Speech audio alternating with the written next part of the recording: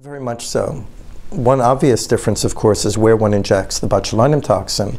And so if we look at the 4 diseases we've discussed, in migraine headache, the injections are in the face and the head. In blepharospasm, around the eyes. Cervical dystonia, in the neck. And in spasticity, in the limbs. But one of the interesting questions is, what is the proper dose? What is the best technique to do these injections? And so when we look at dose, we find that the clinical trials tend to have a specified dose that's used in the trial, and that is the dose that usually appears in the FDA-approved label. On the other hand, many clinicians find that they need to inject higher doses of botulinum toxin than are approved in the label, and that's based on their clinical experience and other literature. And when we discuss the developments here at the AAN, just this evening, I'm presenting a paper called the Tower Study, in which we used higher doses of incobotulinum toxin, or Xeomin, in the treatment of spasticity, from 400 units, which is the FDA-approved dose in the label, and then stepped up to 600 and even 800 units, and found that it was both effective and safe. They certainly come from poison, not quite plague, that's something different, but the toxicity of botulinum toxin goes back hundreds of years in terms of its recognition, and it usually came from poorly processed food, whether it be canned soups or poorly made sausage, and basically botulinum toxin can kill you. It's the most potent poison in nature. But remarkably, in the 60s and 70s, a very clever doctor out in California, Dr. Alan Scott, decided to pioneer the development of this drug for use in humans. And fast forward, from then to now, nobody could have predicted where this drug would be today. And frankly, it's being used in so many different fields of medicine for so many different indications, and there are probably more to come. Absolutely. And so, like any drug, there's a positive and a negative, and there's efficacy and toxicity. And with botulinum toxin, toxicity is a very important concern.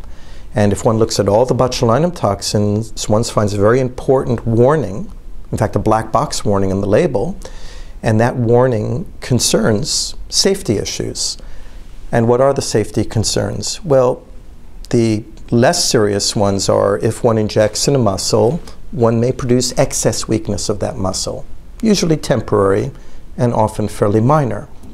More seriously, if one injects too high a dose, one could develop what's called systemic spread. That is, the botulinum toxin is taken into the bloodstream, spreads throughout the body, and can affect weakness diffusely, including respiratory muscles with respiratory failure. And there have been some reports of death, particularly in young children with severe cerebral palsy who were previously compromised that had severe systemic reactions. As I've mentioned earlier, the clinicians that are using this drug are expanding dramatically. In the early days, interestingly enough, Dr. Alan Scott, who developed it, was an ophthalmologist. And that was for strabismus in children and various eye spasm disorders, hemifacial spasm and blepharospasm. Then it moved to the neck and cervical dystonia, and those were movement disorder neurologists. Then it moved into numerous other areas, including spasticity. And then you had rehabilitation physicians getting involved, gastrointestinal physicians, urologists with bladder indications. What the public is probably most familiar with, when they hear Botox, they think wrinkles. And so who's injecting wrinkles? Well, often they're dermatologists and plastic surgeons. One of the concerns many of us have is proper training. And certainly it's pretty obvious, I would think, but not necessarily common practice in the community, that whomever is using this drug needs to understand the science, they need to know the pharmacology, they need to know proper technique, and they need to know toxicity. And particularly in the cosmetic world, there may be some people who are doing this that may not be as trained as perhaps they could be. So we spend a lot of time in trying to enhance people's knowledge and education and training so they do it properly and safely. Like many other fields in medicine, I think it's a fair adage in botulinum toxin science, in that the more you know, the more you realize you don't know. And there are many, many open questions that remain as far as future research. Just to highlight a couple of them, one of them is more diseases to treat. For example, one of our big areas of interest right now, particularly in limb injections, are disorders such as focal dystonia or essential tremor. You may be familiar with writer's cramp. Individuals, when they write, their hands go into these very severe abnormal postures. That's a form of focal dystonia, a movement disorder, or people with severe tremor, essential tremor. And we and others have been piloting the use of botulinum toxin in those disorders and are currently conducting placebo-controlled studies. It's very exciting new indications. Other important questions to answer that we've discussed earlier are dosing. How high can one go safely? Intervals. Can you shorten the intervals less than 3 months, as the labels indicate?